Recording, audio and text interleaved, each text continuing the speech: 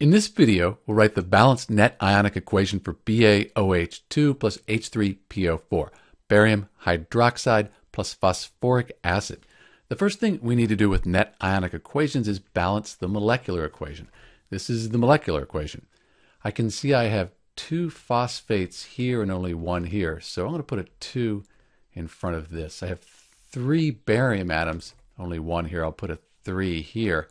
That gives me 3 times 1 times 2, 6 hydrogens, plus 2 times 3, 6 more hydrogens. So I have 12 hydrogen atoms here. I'm going to put a 6 here.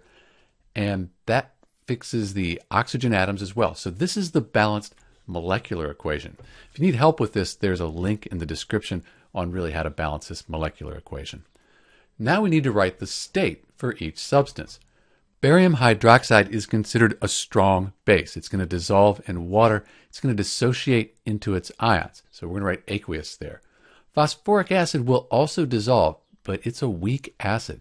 Good one to remember. This is a weak acid, so it will only partially, just a little bit, dissociate into its ions. Barium phosphates, if you know your solubility rules, in general are insoluble. So barium, this is an insoluble compound. So when these two react, this will be a precipitate. It'll fall to the bottom of the test tube as a solid. So we're going to write solid after that, and then water, that is a liquid. So we have the state for each substance. Now we're going to split the strong electrolytes into their ions, and this will give us the complete ionic equation. So we look at barium hydroxide. Barium's in group 2 on the periodic table, 2+ ionic charge. The whole hydroxide ion has a minus charge. So we have 3 barium 2+ ions, and I won't write aqueous each time, we'll do that at the end, plus 3 times 2, 6 of these hydroxide ions, OH minus.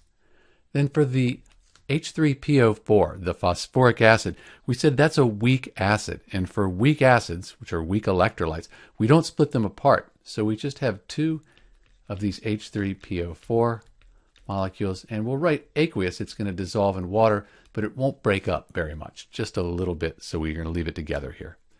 Those are the reactants. Products. Barium phosphate's a solid, so since it's a solid, we do not split it apart. We keep that together. So there's our barium phosphate plus water. That's a liquid. We don't split liquids apart in net ionic equations either. These are the products of our reaction. So right now we have the complete ionic equation. Now that we have the complete ionic equation, we could cross out the spectator ions. These are on both sides of our complete ionic equation. They're the things that are the same in the reactants and the products. With this particular equation, nothing is the same. Everything is unique. So this turns out to also be the net ionic equation. Let me clean this up and add the states in for each one of these substances, and we'll have our net ionic equation for BaOH2 plus H3PO4. And this is the net ionic equation for barium hydroxide plus phosphoric acid. We have the same number of each type of atoms on each side, so that's balanced. And then for the charge, that's balanced as well. We have 3 times 2 plus, that's 6 plus, 6 times 1 minus, 6 minus, so those balance out. Everything on this side is neutral. That's it. This is the net ionic equation for BaOH2 plus H3PO4. And this is Dr. B. Thanks for watching.